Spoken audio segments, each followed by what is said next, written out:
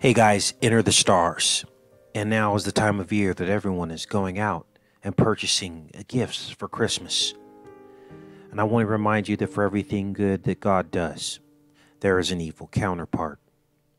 But that doesn't mean we throw the baby out with the bathwater. But it's important to know the facts about this holiday season. 12/21, December 21st, is the winter solstice. It is the darkest day of the year, and I believe it is the day that Jesus was conceived to bring light to the world. It is not on December 25th that he was born. It is on 12/21 that he was conceived, which means that is the moment of conception. 38 weeks later, he would be born.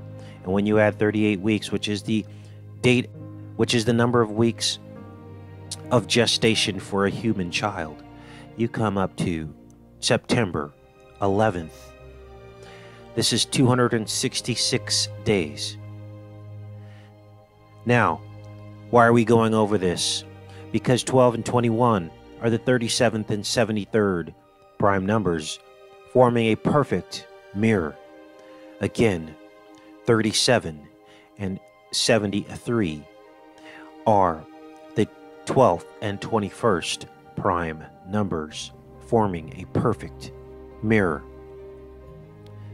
Now, it makes sense then that Revelation 9:11 talks about the opposite of Jesus, which is Abaddon, Apollyon. Now, why are we bringing up that right now? Because Apollyon and Abaddon, mentioned in Revelation, has the birthday of December 25th. It is the counterpart. It is the dark side. Sol Invictus, or Merry Christmas. The light side and the dark side. And now you know why they are choosing the date of Saturnalia to launch the Star Wars films. Now you know why. Because they are worshiping the knowledge that they are hiding from us. Now these are the Roman festivals. And this is Sol Invictus. Now as you can see, Sol Invictus is our Statue of Liberty. This is what we worship. They call it freedom, but in fact it's something else. And in fact, Sol Invictus has been compared to the Statue of Liberty. This is the Sol Invictus here. This is the sun god, and here's the crown that he is wearing, commemorating the sun god. Now if you'll notice, Lady Liberty also has the same crown on her head. And in this Wikipedia article, it actually discusses how liberty is linked to the sun god as well.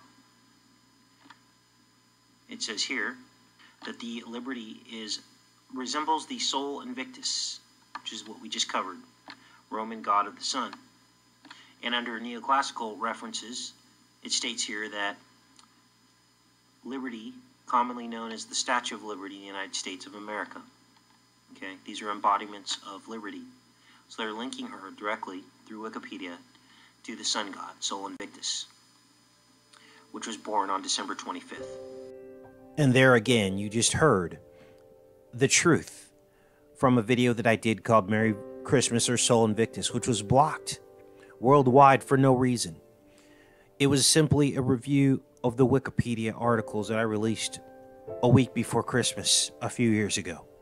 December 25th, the birth of the unconquered sun, S-U-N, and the Roman festival of Dies Natalis Solis Invicti, birthday of the unconquered sun. And this idea that Christmas was taken from a pagan holiday is recognized. Here in Saturnalia, the renewal of light and the coming of the new year was celebrated in the later Roman Empire as Dies Natalis of Sol Invictus, the birthday of the unconquerable sun, related directly to the festival of Saturnalia. Now you know the truth. December 17th is when Saturnalia begins, and one day off from when The Force Awakens releases. And on this movie cover, we see the eyes of good and evil, the red and blue pills. But these are the false red and blue. Neither is the answer. The answer is beyond the stars, when Jesus returns, the real Jesus. So when you hear Obama say things like the war on Christmas, understand that that is meant to evoke a response in you, an emotional response.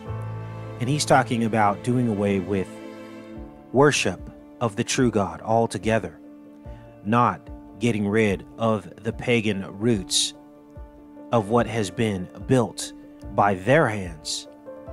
They build it and then they tear it down. And you believe that there is no God. That is how they do it. That is how they deceive us. They built religion. They built all of this to make you understand that the roots are pagan, and then you give it up. You throw the baby out with the bathwater.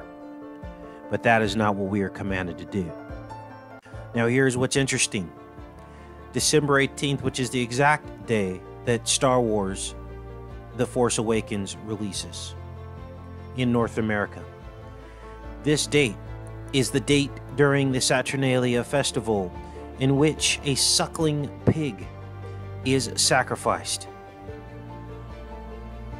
to the earth deity. So, we will be looking for pig references in The Force Awakens. It says here, all forms of work ceased. Schools were closed. Exercise regimens were suspended. Courts were not in session. This is a holiday. Saturnalia. The Greek origin typically involved placing a deity's image on a sumptuous couch. That's Santa Claus. Saturnalia.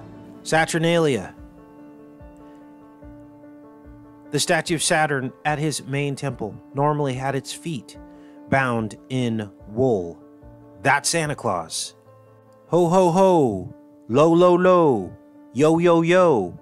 Jo jo jo. Is what they sang out during Saturnalia.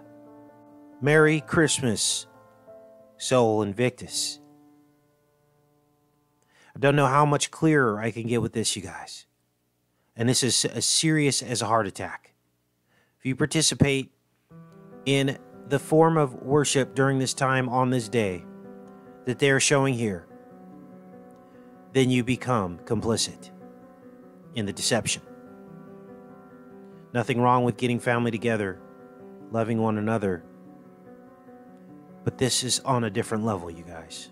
The toga, the characteristic garment of the male Roman citizen, was set aside in favor of the Greek synthesis, colorful dinner clothes, otherwise considered in poor taste for daytime wear.